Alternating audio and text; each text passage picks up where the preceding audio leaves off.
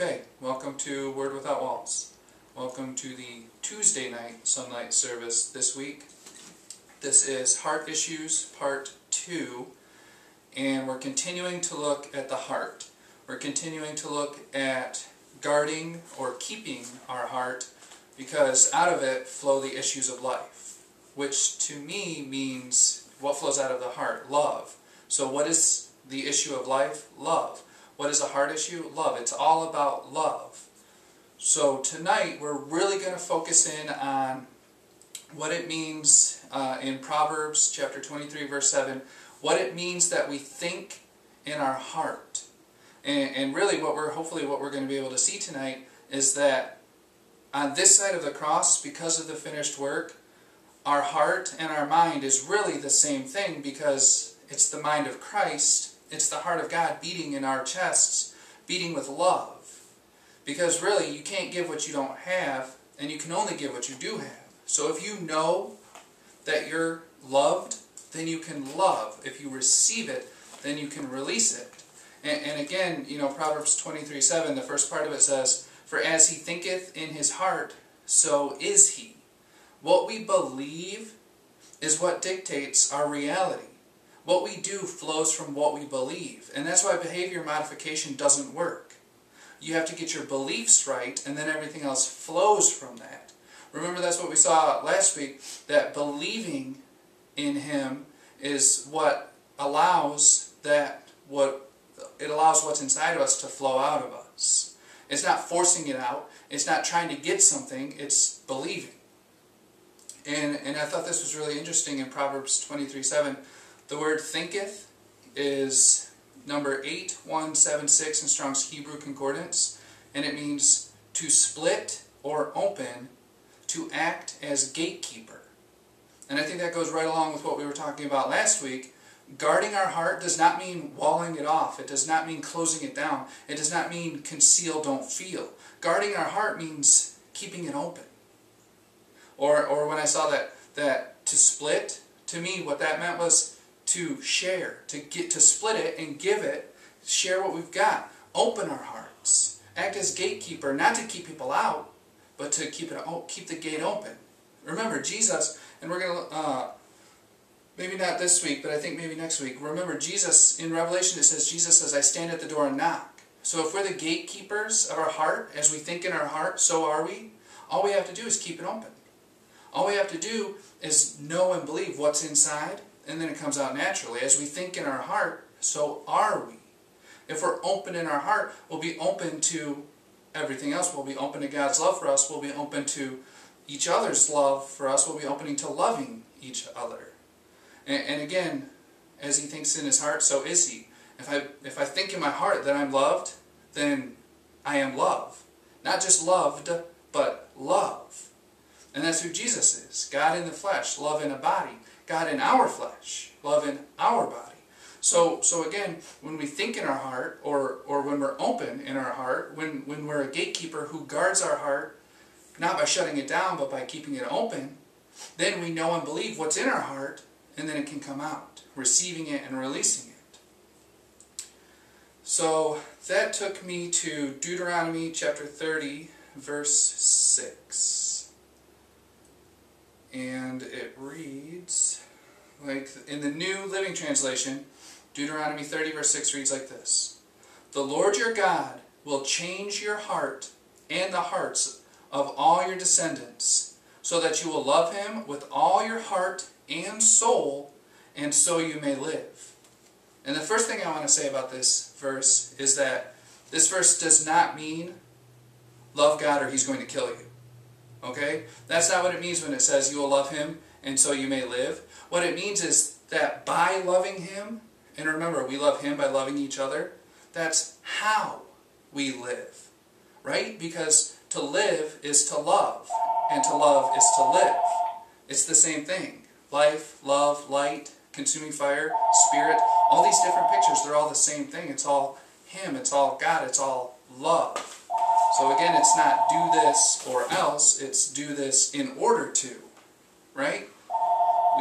God didn't change our heart so He wouldn't have to kill us. God changed our heart because we were dead in our trespasses and sins, and He wanted us us to be able to live. He wanted us to experience life. And the way that we experience life is by letting Him love us and loving each other with that same love. The way we experience His life is because He gave His life for us and He gave His life to us. So again, what we see here is we don't see an or else situation. We see an this is how situation. Jesus never came and said do this or else. Jesus said here's how this works. Right? So again, and the second thing I want to notice from this verse, and I think this is so important for us to understand, the Lord your God will change your heart. You can't change your heart. And as hard as you try to fake it till you make it, that's all it'll ever be. If you try to act like Jesus, it will never be anything more than an act. It can't be. How could you change your heart? Right? The only way that we could ever do it, the only way that we could choose a better option is because Jesus showed us a better option. He showed us a more excellent way. Okay? So the Lord your God will change your heart. That's not something we do. That's not something we can do. And that's not something we're expected to do. Again, it's not about behavior modification. It's about a heart change. It's about a circumcision, which is what the other translations in this verse talk about, a circumcision of the heart. Here it says a change of the heart. The circumcision is the cutting away the flesh of human effort. Cutting away what's covering your heart. Cutting away what's keeping the love inside of you buried. And once you cut that away, then you're free. Then what's inside can come out freely. Then you don't have to force it out. Then you don't have to act like you're trying to fit in. Then you don't, remember Paul wrote in the New Testament, be not conformed to the world. Which to me always meant, we've been brought out of the world, don't go back to the world. But be transformed by the renewing of your mind. And again, the renewing of your mind. The heart and the mind are in the New Testament, in the New Covenant, where we stand today because of the finished work of the cross. The heart and the mind are the same thing. How else in Proverbs could you think with your heart, right? But what we're going to see is, it's not your mind, but it's the mind of Christ. Because once your heart changes, then you will love Him with all your heart and soul. And in the Bible, the soul, it generally means your mind, your will, and your emotions. So when we're loving Him heart and soul, that's what Jesus, remember Jesus in the New Testament, he was asked, what's the greatest commandment? And He said, love the Lord your God with all your heart and all your mind and all your strength. And then He said, and the second one is just like that, love one another. So, again, what we see is it's a total and complete unity of spirit. It's not heart over here, soul over here. It's not the heart versus the mind. We always think it's head versus heart. But really they line up when you understand that they're the same thing. When you understand that it's all about love. How you think in your heart, so are you. And out of your heart come the issues of life. So look at Romans chapter 8, verse 6, which I think says this a lot better than I'm trying to say it. Romans chapter 8, verse 6 says, for to be carnally minded is death, but to be spiritually minded is life and peace. So again, we see the carnal mind, what we think of as the beast nature, the Adam nature before the cross, the selfish, I need things, I want things, I'm trying to get things, that flesh of human effort is death. So again, God wasn't saying you better love me or else I'm going to kill you. God was saying you're dead right now. But I have come that you might have life and have it more abundantly. He said your carnal mind isn't going to get it done for you. But to be spiritually minded is life and peace. If you have peace, then you're not running around trying to get something. You're not running around like a chicken with your head cut off, always trying to get and get and get. If you have peace, it's because you know what you have. Because you know who you are. You know who your Father is. You're in a relationship. You know God instead of just knowing about God. Because God is spirit. So spiritually minded, right? Loving Him with all your heart and soul, so you may live. Again, not or else, but this is how we live. Remember, one of my favorite verses talks about delight yourself in the Lord, and He will give you the desires of your heart. Because He is the desire of your heart. So when you delight yourself in Him, it's almost like a self-fulfilling prophecy. You delight yourself in Him, and He gives you the desire of your heart because he is the desire of your heart, and he gave you himself so you could delight yourself. And it's like a big circle. It's like a consuming fire that consumes everything else except itself. It's love feeding on love. So there's this carnal mind, or what we think of as our mind, and there's the spiritual mind, or again the heart. And we know which one is more important because again in Proverbs, as we think in our heart, so are we. Our mind can mess us up because in our mind we try to make things make sense. And when it comes to love, things very rarely make sense. Right? So instead of trying to make them make sense, we just need to go with the flow. We just need to trust our Heavenly Father that He knows what He's doing. So now let's look at 1 Corinthians chapter 2, verse 16. And this is where it really kind of hits home about the heart change, or the circumcision of the heart, or the shift from death unto life. And remember, I know it's one of John's epistles, I don't know which one right offhand, but John writes, we know we have passed from death into life because we love one another. That's the difference between life and death. Love. If you know that you are loved, you can love others, and that's how we live. And again, that's what it says in Deuteronomy, when the Lord your God will give you a change of heart. He will do the work so that you can enjoy the fruit of His labor. And the fruit of His labor is the fruit of the Spirit. And the fruit of the Spirit is love. So 1 Corinthians chapter 2, verse 16, in the King James Version it reads, for who hath known the mind of the Lord, that he may instruct him? But we have the mind of Christ. Not we need the mind of Christ, not we wish we had the mind of Christ. We have the mind of Christ. And I almost even like it better in the Message Bible. In the Message Bible it reads like this. It says, Isaiah's question, is there anyone around who knows God's Spirit? Anyone who knows what He is doing? Has been answered. Christ knows, and we have Christ's Spirit. So again, when we think of the mind, it's not the carnal mind, which is death, but it's His Spirit. It's the Holy Spirit. And again, if Christ knows what His Father is up to, that means we know, because as He is, so are we in this world. Remember, even in the Old Testament, when God was talking to, I believe it was Abraham, or I think it was Abraham, and God's like, how can I do this without telling my friend what I'm doing first? We always think God works in mysterious ways, but really He just works through people. Really, He just puts people in our path either to love us or so that we can love them. And as we're going to see, in a nutshell, that's what the mind of Christ is. That's what the Spirit of God is. The Holy Spirit is our love receptor. The Holy Spirit is how we receive and release His love. Because the truth of the matter is God has always loved us. God is love. What else could He do? The cross did not change us into somebody that God could love. He already loved us. The cross changed us into somebody who could receive God's love, because the cross was Jesus laying His life down for us and then picking it back up and giving it to us. So now this life, this everlasting, eternal, abundant resurrection life of Jesus that we now have the ability and the opportunity to partake of, now that we have that, now what makes life abundant? Love. What makes life worth living? Love. What makes it possible to live? A change of heart, a change of mind, a change of spirit. Remember in the book of Psalms, I think it's in the book of Psalms, David cries out and he says, create in me, O Lord, a new heart and a clean spirit.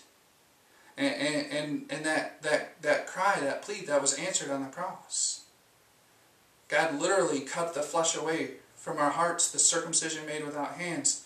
And He said, my heart's been in your chest the whole time, it was just covered up. It was just hidden. And now the secret's out. Now it's not hidden anymore. Now it's Christ in you, the hope of revealing His glory. His glory's in there. And when we act as gatekeeper to keep it open, or to split it, or to share it, then what's inside comes out. We have the mind of Christ. It's not something we need. And again, really, it's something we've always had. It was just covered up. It was just hidden. It was just buried under the surface. But even then, the deep called out to the deep. And there was something inside of us crying out to be loved. And we wanted to love each other so that we could be loved by each other. But that's not how it works. You don't love in order to get. You love because you have something to give. So God was like, here, I have to show you how much I love you. I'm going to send you my son. And Jesus said, I'm going to show you how much I love you. I'm going to lay my life down for you. Jesus said, no greater love can a man have than to lay his life down from his friend. And he said, a new commandment I give unto you. Love one another as I have loved you. He gave his life for us, and that's what we can now do for each other. We can give our lives for each other. Not necessarily in the literal sense, even though, that has happened and there are martyrs who have physically died for the church, but just in a spiritual sense where we just put others in front of us, where I'll lay down. I'll esteem you higher than myself. I'm not worried about taking care of me, but let me take care of you. And that is exactly what it says in Philippians chapter 2, verses, I want to read verses 4 and 5, but I want to read them backwards. I want to read verse 5 first and then verse 4. Philippians chapter 2, verse 5 reads like this. Let this mind be in you, which was also in Christ Jesus. And what do we just see? We have the mind of Christ. When Paul's writing to the Philippian church and he's saying, let this mind be in you, he's not saying, get this mind. He's saying, you already have it. What you need to do is you need to let it be in you. Right? Remember the Beatles song, Let It Be? Sometimes we have to stop trying so hard and just let it be. It's already there. It's already deep within us. Remember, the river of life, it flows from our innermost being. It's who we really are when we stop trying to be anybody else. When we stop trying to get something that we don't have, then we start to realize what we do have.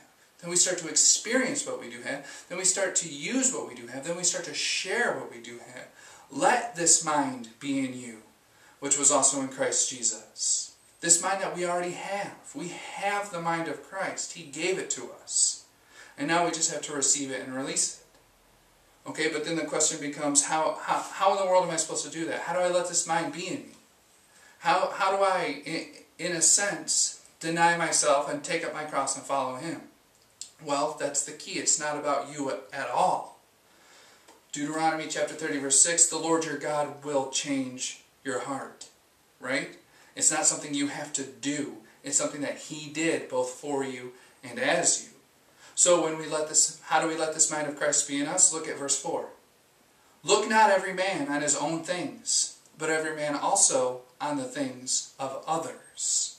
How do we let this mind of Christ be in us? We stop being self-centered and we start being Christ-centered.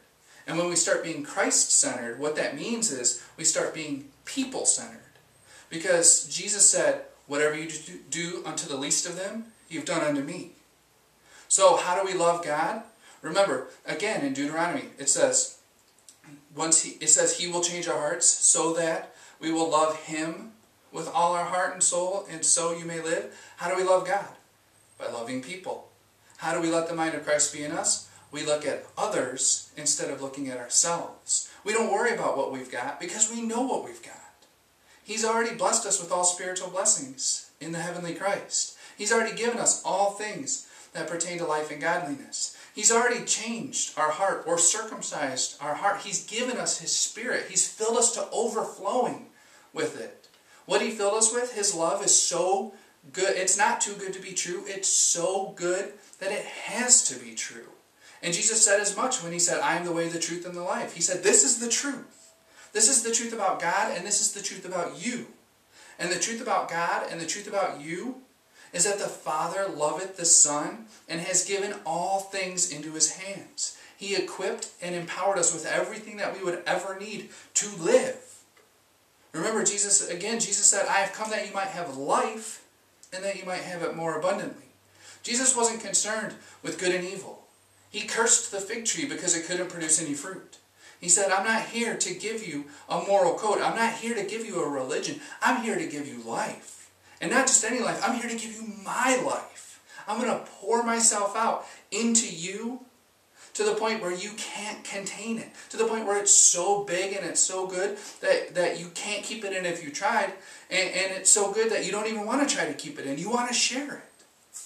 I always quote this song by Carrie Underwood. It says, "What you got if you ain't got love? The kind that you just want to give away. Love isn't for keeping and hoarding. That when we act as gatekeepers, we don't keep it in. And we don't block other people out. We keep that gate open." Right? I believe in the book of Revelation when it talks about New Jerusalem, it talks about how there's no gate, there's no doors.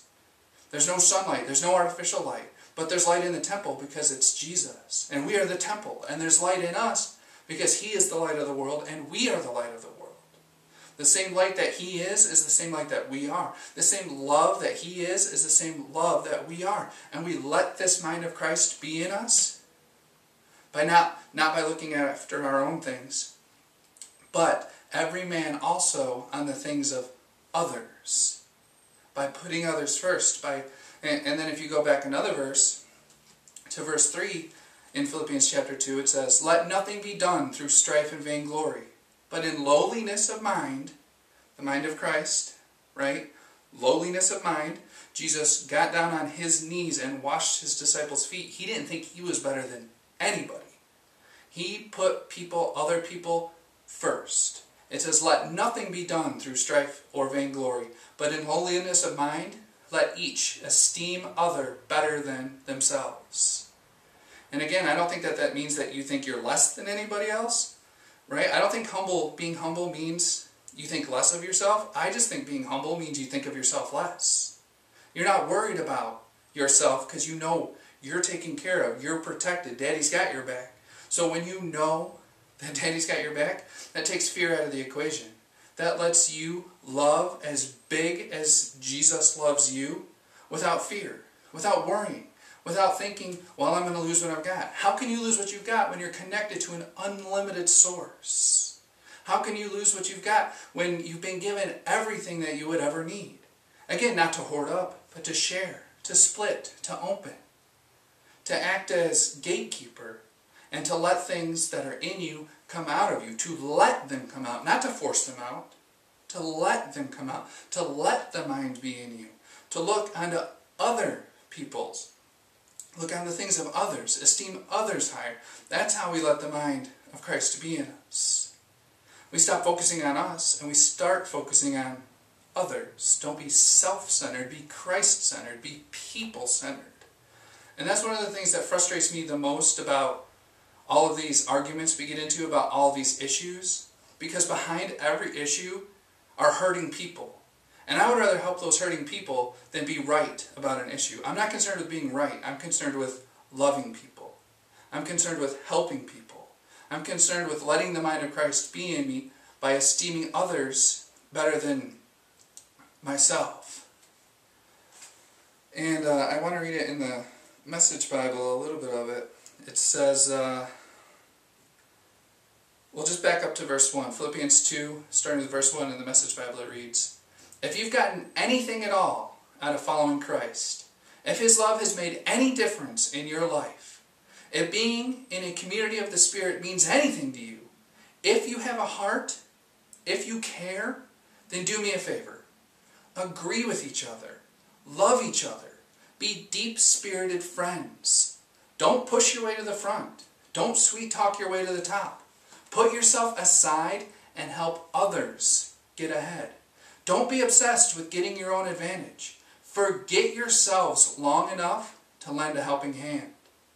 Think of yourselves the way Christ Jesus thought of Himself."